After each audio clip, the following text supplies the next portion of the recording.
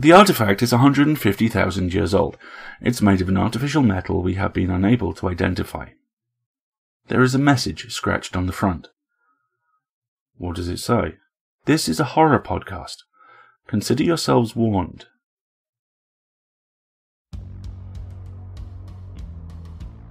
PseudoPod, Artemis Rising 4, Episode 585 for March 9, 2018. Cinereous by Livia Llewellyn. Hello and welcome to PseudoPod, the sound of horror. I'm Lucy A. Snyder, your host and narrator for this episode. Livia Llewellyn is a writer of dark fantasy, horror, and erotica. Her fiction has appeared in numerous magazines and anthologies, including Subterranean, Nightmare Magazine, and Postscripts. Her short story collections, Engines of Desire and Furnace, were both nominated for the Shirley Jackson Award for Best Collection. Be sure to check out her website in the show notes for all her current works in progress and upcoming publications. Cinereous was originally published in Zombies, Shambling Through the Ages in 2013. Now, we have a story for you, and we promise you, it's true.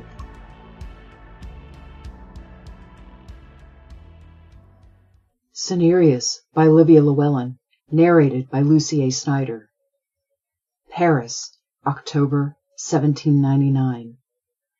The nails on the heels of Olympe Léon's boots are the only sounds in the silence of night's chilly end.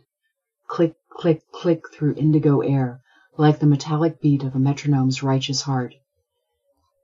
As always, when she sees her destination at the end of Rue Saint-Martin, rising black and monolithic against the encroaching country and graying sky, her heart and feet skip beats. She thinks of each single drop of blood, spurting and squirting from the bright, flat mouths of the necks, and her small calloused hands and wide balls to catch them all. Olympe, like all the assistants, is very proud of her training, and very afraid of losing her place, very afraid of sinking back into the city's bowels, never to return. She never misses a drop. The building has no name. It never has. Inside the courtyard, men in effluvia-stained coats scurry back and forth to one of the 3 large guillotines sitting on the worn, packed earth. Scientists and doctors and handlers, each carrying out their part of the forbidden experiment. Olympe and the young assistants are forbidden to venture beyond the warren of labs and rooms on the ground floor. The rules of their mysterious, tight-knit society haven't stopped her, but after 2 years, she has still only seen glimpses of the 8 labyrinthine stories that loom in a perfect square around the courtyard, occasionally flashes of people moving up and down the wide staircases, and the constant winking of the stairwell candle flames high above her like trapped stars in the artificial night. Most floors are reserved for research. The top 2 floors, merged long ago into a single high-walled prison, is where the forbidden experiment has taken place for over 20 years now, and only handlers are allowed inside.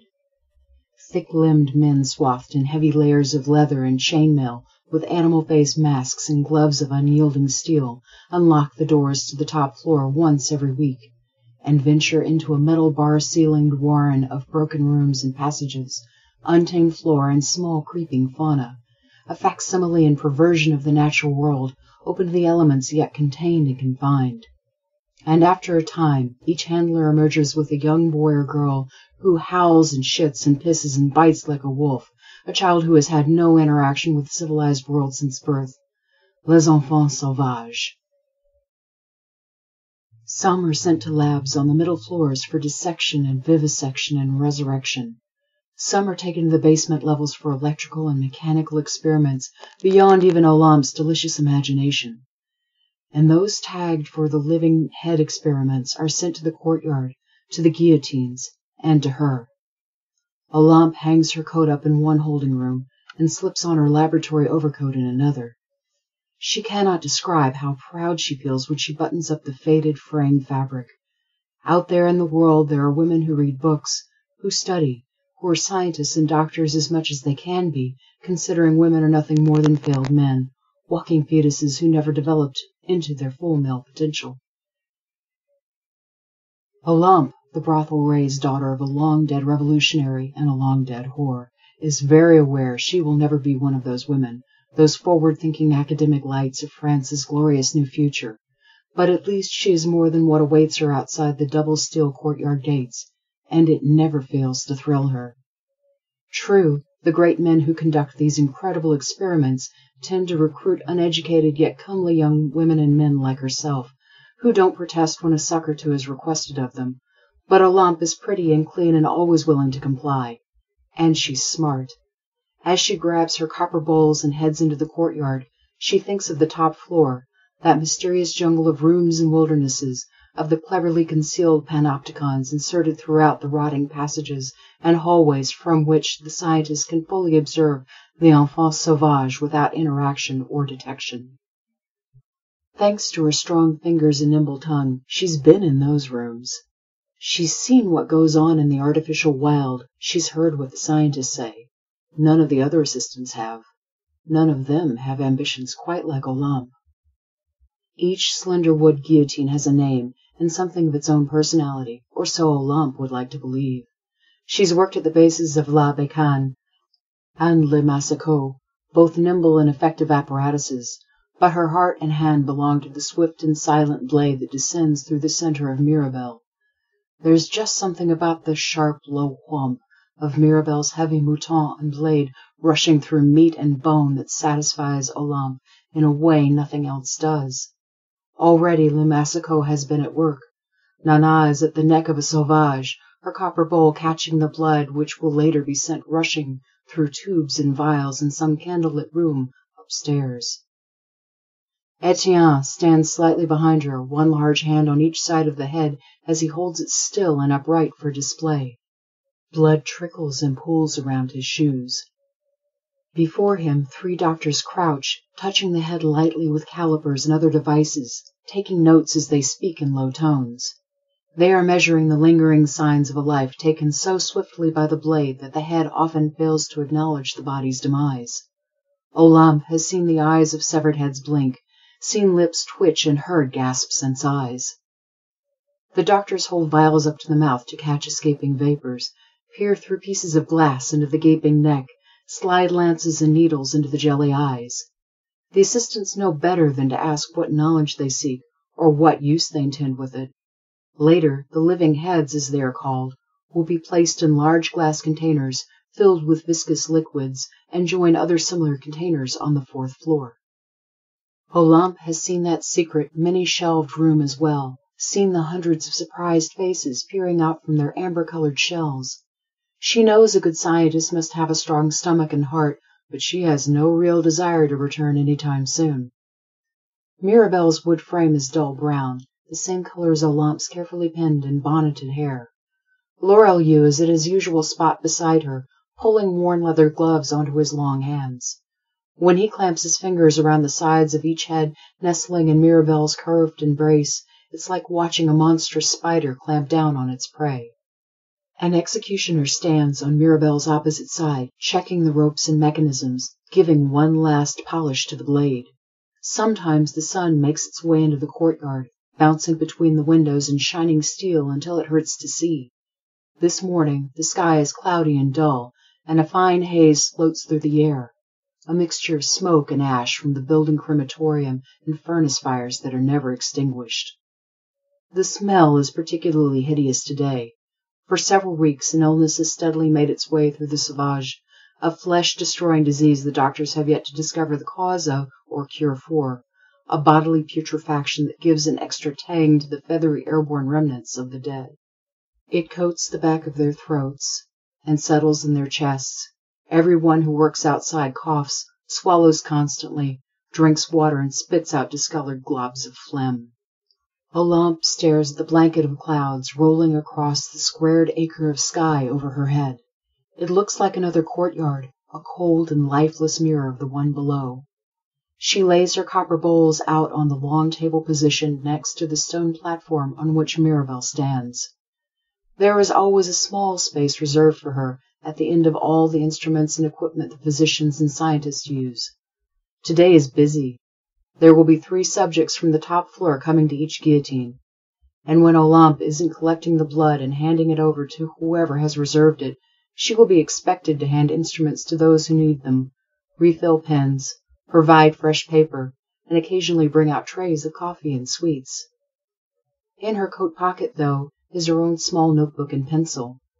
When time allows, she scribbles down her own set of notes, just as any good scientist would, even though she isn't quite sure how to correctly shape all the letters or spell all the words. Llewellyn lets out a quick gasp, and Olympe turns. Something is wrong, she realizes, and her heart skips another beat. Across the courtyard, Mirabelle's first visitor of the day approaches. A handler has one of the diseased sauvages locked in an iron jacket attached to a long pole at the back, which he uses to push the body forward, a device the handlers created when the creatures are ill, when they don't want contact with the body. The sauvage lunges and stumbles on twig-thin legs, reaches out with broken-fingered arms, as all the creatures do. But giant strands of spittle hang from its cracked black lips, and its pallor is that of a month-old corpse, as if every particle of health has been siphoned away. And its movements are slow, Olympe notes, sluggish and confused as if fighting off a fever or waking from the too long grip of a terrible dream. One low, continual moan issues from deep within its rib cage, not the high, healthy roar she's used to hearing. Around the handler and creature, physicians and scientists scurry, already throwing out theories and furiously writing down notes.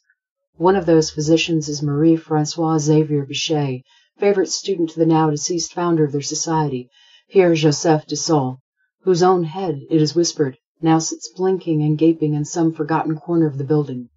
Bichet never appears in the courtyard unless occasion merits, unless some important discovery is about to be made. Olympe steps to the end of the table and grabs a bowl, hugging it to her chest like a shield as the phalanx of chaos approaches. The blade rises to the top of Mirabelle, and the executioner locks the déclic and release handle into place. Llewellyn is several meters away, on the opposite side of the table. Olympe likes his gentle disposition, but she's never seen anyone who could make a living lifting heads from dead bodies, yet tremble like a girl at the sight of anything worse than a bruise. He'll never be a doctor. The handler has unlatched the pole from the metal chest plate, and another handler is removing it from the sauvage, who claws and paws at the man's mask, trying to scrape through layers of protection to get at the flesh inside. Seconds later, the man forgotten, it swivels its head like a mad dog, snapping and biting at the soft bits of ash floating around them like dead fireflies. For what reason it does these things, Olympe cannot fathom. The men scribble faster, and Olympe reaches into her pocket, touches her little notebook as a reminder that she'll do the same thing later, when she has the chance. There is no time now, though. The first handler is maneuvering the creature's head into Mirabelle's curved base, while the executioner lowers the lunette over the top of its neck. The second handler stands at the back of the bascule, holding the creature's constantly flailing legs together with one massive hand, as he keeps it against the plank with another hand flat at its back. For the first time she can recall, Olympe is revolted at the sight of so much physical corruption and decay. Black and blue discolorations entirely cover the almost skeletal body, and there are perhaps 100 shallow and deep cuts on the creature, yet no bleeding or discharge. Her lips curl slightly. It can't be possible, but it looks as if some of the vertebrae are poking out of the skin. And now the first handler steps back, and the executioner motions them forward. Llewellyn and Olympe take their places, she with her copper bowl to the side, and Llewellyn with his spidery hands reaching out to clasp the creature's jerking head. He makes a wet grunt of disgust as his fingers sink into the filthy tangle of hair and soft skin. For once, Olympe can't blame him. Everyone waits. Llewellyn buries his nose into his shoulder and violently shudders. She knows he's swallowing his own bile. Beneath his grip, the head keeps moving. Finally, he lifts his own and gives a single definitive nod. The sequence of events is practiced and swift. Once Llewellyn nods, the executioner shouts out as he pulls the lever. Mirabelle's blade shoots down swift and straight, right through the creature's neck. Llewellyn pulls the head away and holds it up for immediate inspection, while Olympe takes one step in and holds her copper bowl under the neck, catching as much of the blood as possible.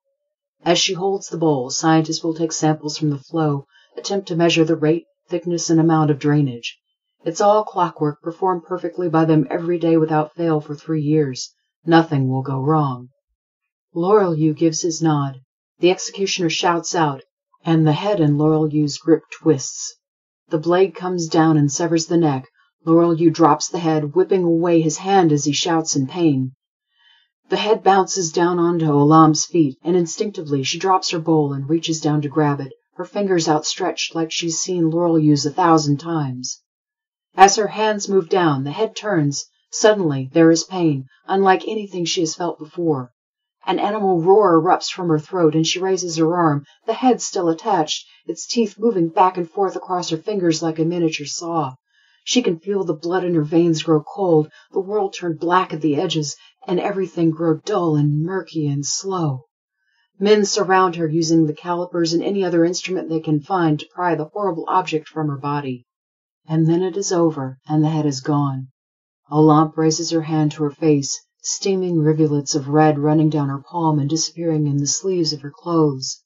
One finger is crooked, broken, and almost torn in half at the knuckle. When she speaks, it's as if the timorous, childlike words are coming from any place other than her mouth. "I've been bit." Activity at the other guillotines has ceased.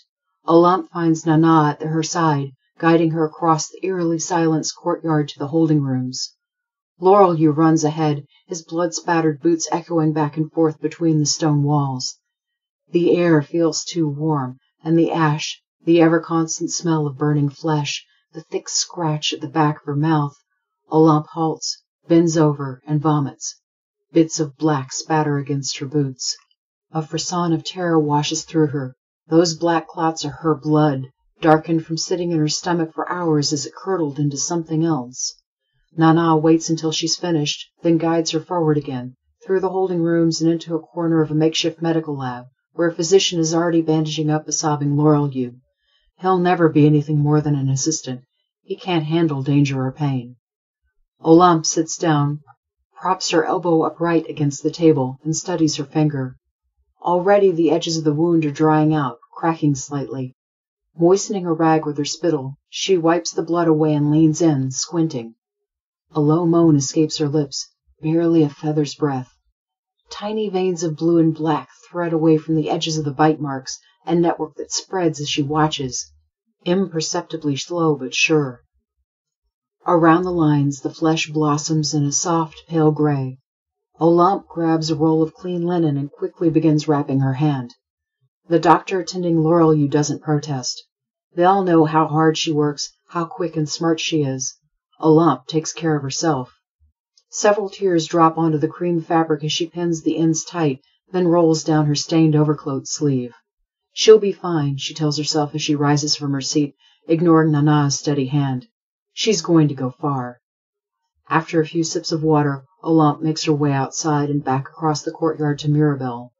Already the blood has been washed away with buckets of scalding water that sends steam curling into the air, and the remaining assistants and doctors are placing equipment into straw-filled barrows to be wheeled inside. The tracks of another wheelbarrow lead to the doors at the rear of the courtyard, where the remains will be sent first to the morgue and then, in pieces, to other labs on other floors. Bichet and a group of older scientists gather at the end of the table, staring at a liquid-filled amber container set at its edge. Hair floats in the liquid like seaweed. Normally Olympe wouldn't dare approach these important men, who know her only as a pair of disembodied hands holding a blood-filled copper bowl. She sidles along the table, her uninjured hand touching the edge casually, as if it's not necessary to keep her balance. When she gets to the edge of the group, Bichet straightens and waves her closer. The men move aside. They're making way for her. Little trickles of sweat run down the sides of her face. It feels like her body is pushing all the fluids out, squeezing out every last drop of moisture to make room for the gray blossoms in the black veins. Bichet reaches out and grabs the top of the container, twisting it around with his nimble surgeon's hands. Olympe crouches down until her chin rests on the tabletop, as though she were 5 again. Seaweed waves of dark hair make way for a face, bruised and contorted. The eyes are clouded over but open, and they blink, and they see Olympe. "Tête vivante," someone whispers. Thick globs of blood stick to its lips, preserved by the fluid. Some of that blood is hers. A part of her will always be in that jar, trapped between the lips of something that is not dead or alive. The mouth opens in a soundless cry, and a piece of tooth floats out, disappearing in the waving hair. Olympe turns and runs from the table, stumbling across the courtyard back to the holding rooms. Behind her, loud laughter floats and tumbles and mixes with the snowy crematory ash. Time and the day and the ashes in the air sift past Olympe in an increasing haze of detachment and low-grade pain. She hovers near the door of the holding room, watching the handlers walk to and fro with their living cargo. None of the sauvages that they take to the guillotines are ill, as far as she can tell. Men walk back and forth between the assistants, jars and dishes and bowls filling and emptying. Head, feet, bones, blood. A farmer's market of grotesqueries and abominations. And in the distance the fires eat away at the remains, vomiting out the bits onto their heads. She stares into the distance. Her face is somewhere else. She can't feel her lips. Everyone in the courtyard coughs, hawks, spits. Something happened today that she should be weeping about, but she can't remember. She holds up her bandaged hand. The nails are as black as beaded jet. They look oddly fetching. Light gray flakes float around and against her skin. A lone idea flares to life in her mind. It's the ash. They got sick, all of them, every person and sauvage in the building, from the airborne remains of the burning dead. Olympe shivers hot and cold with the incredible scientific significance of her thoughts. All those smart men in the building, and she alone knows. She's figured it out. Life into death, into life, into death. Ouroboros. That's what the... Nana is helping her into her scarf and coat. Is the day over already? It feels as if she only just arrived. Beyond the doors, the courtyard is pitch black, silent until tomorrow morning when the blades spring back to life. Life. Something about life. Someone walks her through the thick double gates. His face is familiar, plump and delicious. Red, wet fruit in a desert. Outside, the world is quiet and calm. She hears the muted roar of the furnace far behind her, all the machinery hidden within the building that keeps it alive to gobble up all in the name of science. Rue Saint-Martin lies before her like a dried-up river, pointing a dim, insurmountable way back into Paris proper. Lights twinkle overhead in the black of night, tumble down and brush against her face. Olympe sighs. She used to remember what those are. She breathes them in as she drags her feet down the raggedy sides of the road. A lamp-post or tree trunk is at her back. When did she stop walking and sit down? The night is cold. She should feel it, but she doesn't. She should care, but she is going to go far. The ash. It was the bite and the ash. Olympe wills her numb fingers to begin a laborious creep through the layers of fabric toward her notebook and pencil, though she cannot feel their progress or lack thereof. No matter, she must somehow write down her scientific observations and present them to the others in the morning, before the disease spreads further. This knowledge will be the Society's salvation, its debridement, and her way out. Olympe will be taken seriously, taken under wing. Respect, at last. She will become a scholar, a doctor, a brilliant beacon of light, and an example to all women of France. She stares down. Her hand is a hand that is not her hand, and it is all the way on the other side of Paris, or perhaps even the world, and she does not know what it is at all or what it holds. At the quiet end of the street, the building stands tall and funereal against scrabbly trees and darkling sky. The river of time rushes steadily into and through her, filling her up until all she sees and feels and hears is a great slow blanket of nothingness, and everything stops. Disconnected images well up into her mind, images of each silky, shining drop of blood out there in the dark, spurting and squirting from the bright, flat mouths of open necks, and her small, calloused hands in the wide bowl of her mouth to catch them all. Warm red, squirming and streaming behind the outlines of the shapes so rapidly approaching her, bright red, to push the gray of the world away.